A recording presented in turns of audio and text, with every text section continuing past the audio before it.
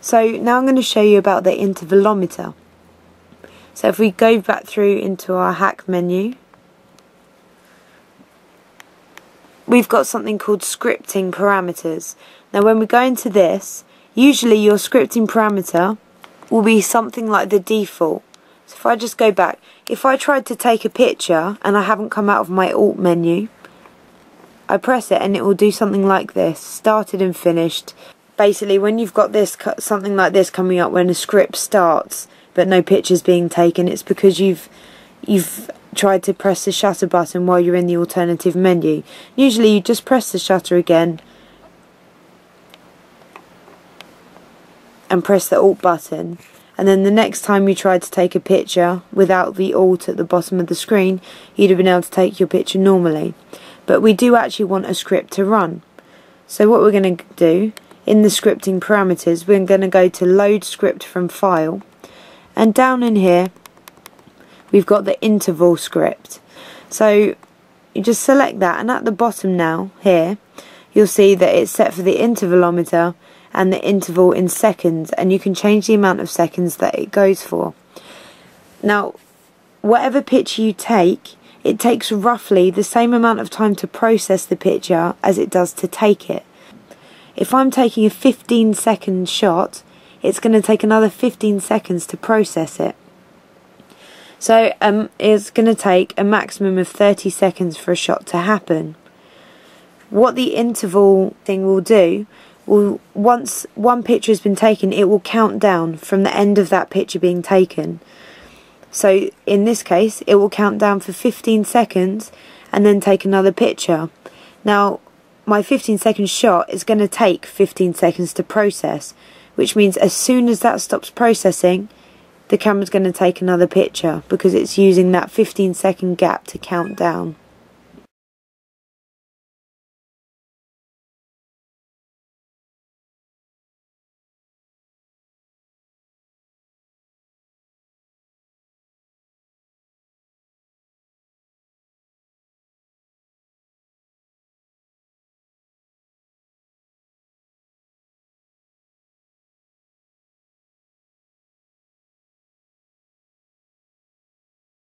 So to show you how it works, I've selected that and I've selected my 15 seconds.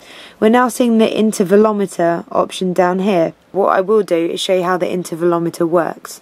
So if I just start this picture, you'll see the script says started, and now it's taking a picture. Now remember, I'm on a 15-second shutter speed, which means it's going to take 15 seconds to take this picture. So if we just give it some time.